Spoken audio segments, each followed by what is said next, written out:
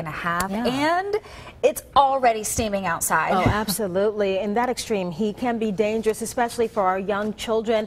One thing people might not realize is how quickly it gets hot in your vehicle. Experts say in just 2 minutes, the temperatures inside a parked car can skyrocket.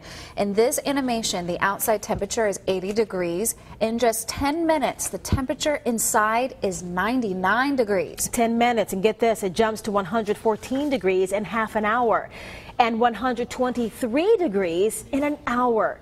Keep in mind, it's dangerous for children at 94 degrees. And so far this year, there have been at least 9 heat stroke deaths in children and vehicles nationwide. And just yesterday, authorities say a little girl in Sarasota, Florida, died after she was left in a hot car for 5 hours. Fox 10 News reporter Steve Alexander checked out the temperatures inside a vehicle today, right here in the Fox 10 parking lot.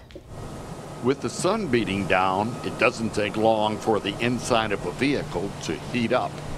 You know, just based on an outside temperature of, say, 90 degrees, temperature inside the car begins to rise quickly. It gets up to 120 degrees, 140 degrees within 10 minutes in most cases. And, of course, obviously prolonged, this can kill a child. We took a thermometer and put it in a parked truck in our parking lot. The temperature went up to 112 degrees in 10 minutes. Normal body temperature is 98.6 degrees. Our body temperature, we get into a deadly territory when we're talking about 105 to 107 degrees, and that's when heat stroke starts coming on. Doctors say it's important to watch out for heat stroke symptoms in children. Dr. Jason Richardson is the director of the Evaluation Center at USA Children's and Women's Hospital. Some of the symptoms that become nauseous, but irritable, but most of them are going to become unconscious fairly quickly. And Dr. Richardson says it's not always easy to tell when a child needs help. As a bystander, people may take that for them taking a nap, but it's something that bystanders need to be looking out for, because people who have noticed these things have saved lives as well.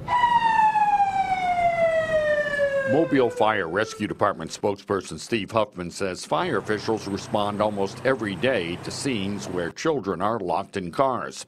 In most cases, he says, the air conditioning is running.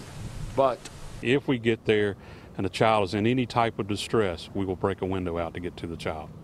Reporting for Mobile, Steve Alexander, Fox 10 News. Log on to our website, fox10tv.com, for some reminders about child safety in hot cars during this season.